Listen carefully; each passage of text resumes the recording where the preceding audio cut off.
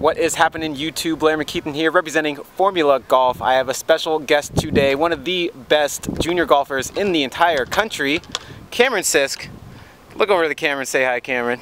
Hey guys. And we're gonna do a little what's in the bag today, see what he's got going for him. So, first off, we got a nice bag here. This is a brand new, tailor-made, same bag as mine, but a lot cooler looking colors. Where'd you get this bag? Didn't you just get this pretty recently?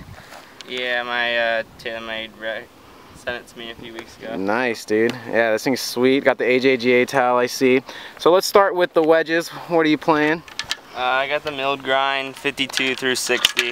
All right. Any special bounce or anything? No, just standard bounce. Pretty stock. What are these? What's this thing here? Honestly, that's just kind of when I got fitted at the Kingdom, they kind of put me in that and something with the balance. All right. Pretty sweet. And what irons you got? You gonna take your 7-iron out or something? Pitching wedge through 7-iron. I got the P750s. All right. How do you like them so far? They're solid. Yeah. The modest nip-on shaft. Nice. Are they X or? They're stiff. Okay. Heavier stiff, and then 4-iron through 6-iron. I got the P770s. Same shafts and everything. Same shafts. What do you think is the difference between the 770s and your 750s? Just like a thicker top line? Yeah, a bit thicker top line. More weight is kind of centered on the bottom. Helps the ball get in the air a little bit. Yeah, a little easier to hit. All right, and let's see what you're working with your woods and hybrids. So 21 degree M1 hybrid. All right. It's set to 19.5, and it's a Rogue 95 SM. Nice. Rogue black, I think? Yep. Nice. And then is it the same? I see you have the last year's model M2. Yeah, this is one of my favorite clubs. No point in getting rid of what's not broken, yeah? I always tell people on my channel that it's really tough to find a proper 3-wood and hybrid that you like to hit, and when you find one, like I wouldn't change my 3-wood unless something comes out that says blows it out of the water. For sure, I agree. And we got a nice driver here. M1. 10.5, pretty stock. Fubuki. This is last year's shaft. Same with the 3-wood. All right. And what do you got in the bag here? Like what golf balls are you playing? I play the TaylorMade TP5. Yeah, that's a good ball right there. That's what I play as well. Definitely like the feel around the green. Yeah, it's a lot softer, especially more soft than the TP5X. And let's see this putter. This is the money maker right here. Yeah, TaylorMade TP red. Let's see. Yeah, you got the line on it. Line on it. So in order, you can't really get the custom line on it unless you're either on the tour or, in Cameron's case, one of the top-ranked junior players getting ready to go to school. So you got that at Sawgrass in your last junior tournament? Yeah, my TaylorMade rep was there and kind of got me going with it. So what was the tournament at? It was the junior players at TPC Sawgrass. Nice. And you finished top 20, you said? Yeah. Good playing, man. Good playing. So, I'm sure everyone already has noticed your hat. You rep that thing. That is an ASU hat. Tell us about how you end up getting ready to go over there starting next year. You're a senior in high school. You just started. When did you get your scholarship? I accepted a scholarship there in March. So that's at March 9th I committed this year. So what made you decide to pick ASU over places like Stanford, and I'm sure there's a lot of other schools that were hitting you up offering you scholarships and stuff? But yeah, I mean the new coach there, Coach Thurman's great. He was the one that recruited me to go there and went on a visit, and he kind of showed me the new facilities that they're building. They're going to be ready by the time I get there, and the weather's great. It's a place where I can really focus on golf and get as good as I can get. Right, instead of going to a more academic focused school where you have to worry about all of that, it's best to just worry about your golf game. If you're going to get a degree, you might as well make it easy, right? Yep. So what's your next junior golf tournament or amateur event you got coming up? I have the Ping Invitational. It's an AJGA Invitational in Carson Creek, Oklahoma. In Oklahoma? Yeah. When do you leave for that? Is October 6th to the 9th. All right, well that's coming up quick then. You got a little bit less than a month. For it. All right, Cameron, what are you about to hit here? This is a 56 degree. Do you think of anything in particular when you hit wedges?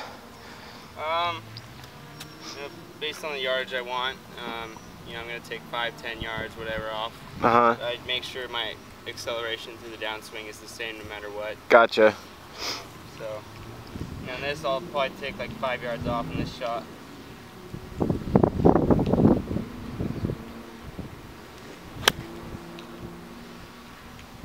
So what you're saying is, like, if you have a 56 degree there and you needed to hit it like 80 yards in comparison to 100, like, you try to keep the same speed, but do you shorten the swing, or do you? I'm gonna shorten the swing. I know like how far I need to swing back, but kind of like a clock system. Yeah, somewhat.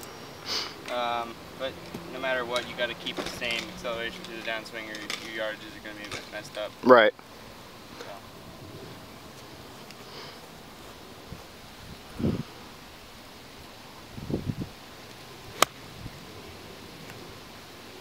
Pretty. So what's your stock shot? Is it a little draw? Yeah. It's like a little 2-yarder. Tad pull to the left. This is an 8 iron. Okay.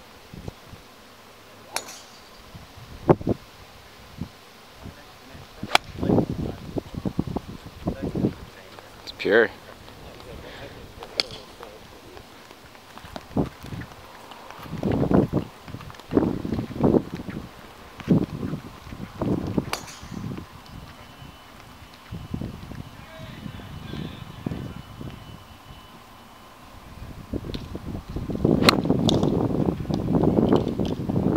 This is 28C.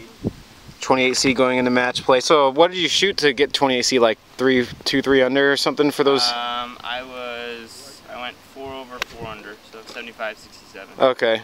And then the person you lost to, I'm assuming, was top 20 or in that 20 area? He was the 34th seed, but he's a really good player. He had bad first round, really good second round, and then yeah, he was up on me pretty early, and then I took him to the 18th, and he got me. Nice. Well, I mean, good playing though. That must have been a fun experience. Yeah. Walking the footsteps of LT Gray.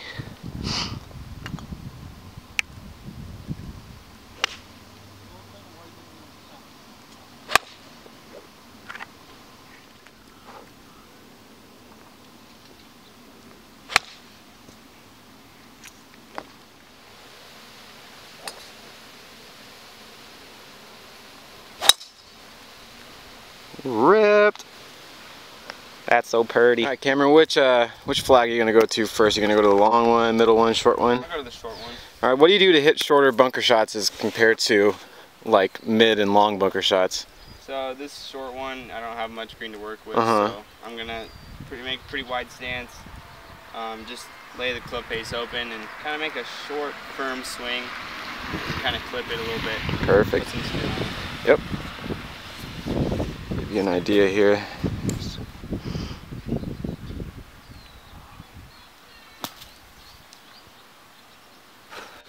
Ooh, almost dropped.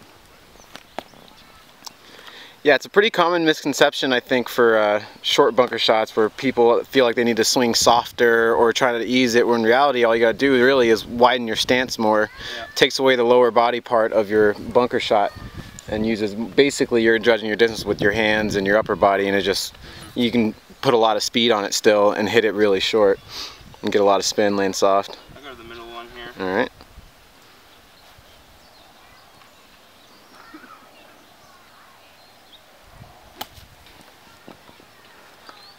Ooh, I almost hit that pin. Or my little alignment stick. That's solid. And for like a longest bunker shot like this one, to this back little stick here has got to be 25 yards or so. Do you try to hit like kind of like a draw, or what feels like a draw, to hit them long, or what's your thought process? But you know, it's just kind of, you know, I might even pull out the 56 for this one. Right, right. But yeah, I would say a little bit of a draw, and you just kind of got to feel what you're gonna do and how you want it to release.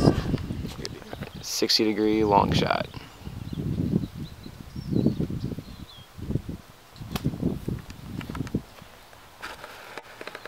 Has like a nice little flatter trajectory there. Yeah, it's about 6 feet there. Okay. I'll film one more bunker. Go to the longer one again. Okay.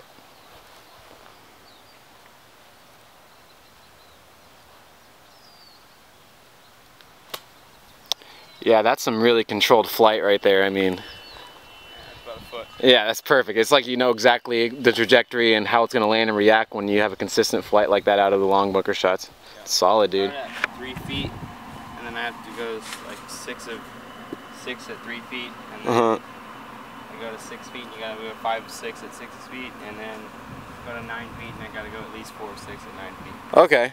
All right, what are you at right now? 1 for 1 so far. All right, that's a good start. 2 for 2. 2 for 2. All right, even better start. Let's see what the stroke looks like.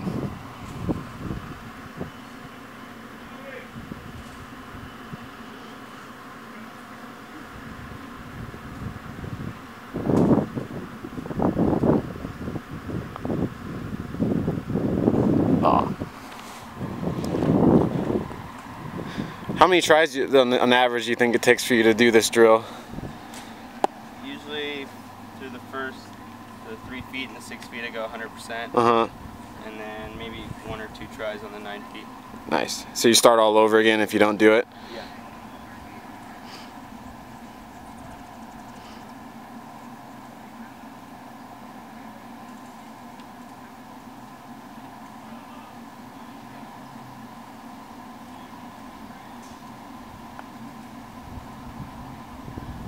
Beauty. That's a beauty. What's your like practice schedule like when it comes to like grinding wise? Like a lot of kids, a lot of high schoolers who want to become D1 golfers, they wonder what it takes to get to that point. Like what do you do on a daily basis to like hours wise and holes wise like? Definitely. You know, I kind of like to split my practice and playing. I'd say more kind of a 60% practice and 40% play. You definitely have to get a lot of time on the golf course. It's what makes golf easier when you get into a tournament situation. Right. So I definitely get on the course a little bit more than usual just to get yourself kind of comfortable in that situation. Sweet. And definitely spend a lot of time on the putting green and short game areas. Would you say that that's like the most important thing is the grinding on the putting and the short game? It makes a difference. Yeah. Out of all the strokes at the end. And you gotta hit your driver good no matter where you go. Right. So. Hit the driver straight and then focus on everything around the greens. That's the money maker. And you follow this little gentleman's motto here and get yourself a good foundation into turning pro. I mean, he's gonna have 4 years of tournament golf playing against the best players in the world, and look forward to following his journey to the PGA Tour one day. So everyone keep an eye out for Cameron Sisk. He's going places. Cameron, thanks a lot for showing us what's in your bag. For sure, guys.